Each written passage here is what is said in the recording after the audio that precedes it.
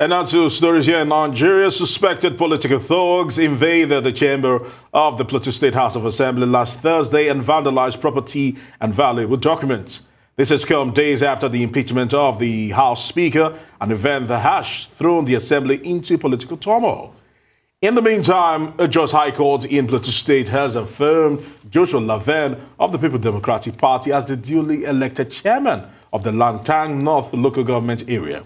Justice Ishaku Kunda dismissed an appeal filed by his challenger, Zulfa Rimven of the All Progressive Congress, on the grounds that the suit was instituted without merit.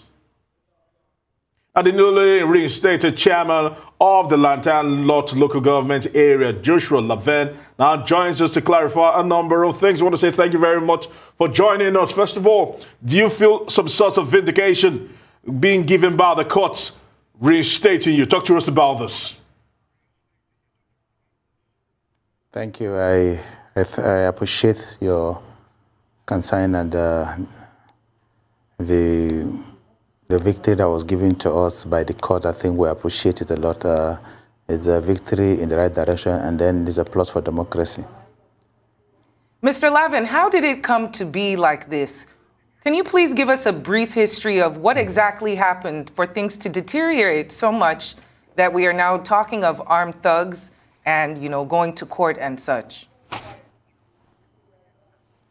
Yeah, actually, when there's an impunity, the impunity won't have a way, and then it will breed insecurity.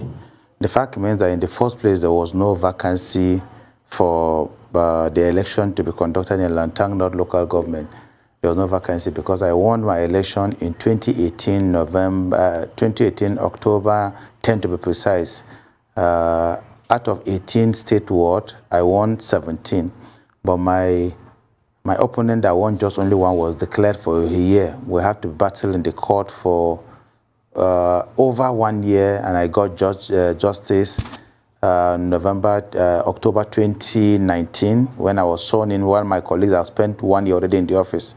So when they were 2 years in office, I was 1 year. When they were 3 years, I was 2 years.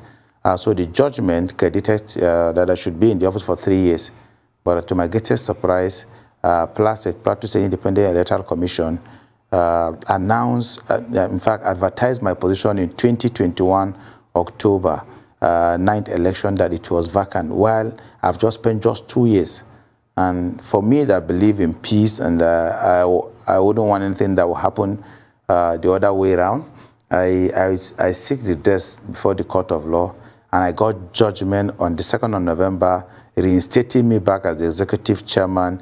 The election that was conducted on the 9th of October 2021 was null and void by the court, and said there was no vacancy in the first place. This is a constitutional matter. So and the election, the judgment was declaratory.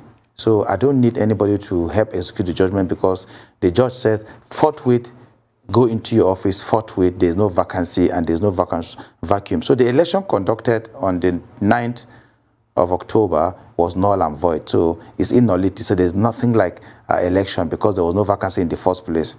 And I proceeded to my local government on the 2nd, on the 3rd, on the 4th, I assumed responsibility in the office. Little do I know that before Jack, they mobilized a lot of talks to come and invade the secretariat, and then chased me out of the office with the help of the police commissioner, who was just posting his first assignment. He was able to calm nerves, calling both of the two factions, that is me and the impostor chairman, who knows there's no vacancy there, and then went and accept to contest where there's no vacancy, and called us and said we should stay out of the office for like a week. And yesterday was all right, Mr. Laven, just briefly, permit me to just find out from you, because Barrister Bitrus Zulfa is still insisting that he is the chairman of the local government, despite this court order. Briefly, very briefly. Yeah, he's still insisting because he's insisting because the government of the day that I sue are still insisting that he is their own chairman.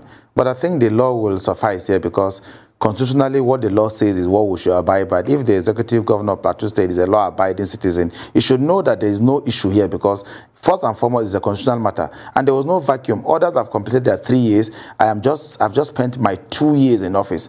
And you cannot declare my position vacant. So if Batasufai is still insisting that he's the chairman of Langtang. We have to interrupt you, but still congratulate you on your standing victory and wish you all the best. Joshua Laven, thank you for joining us this afternoon.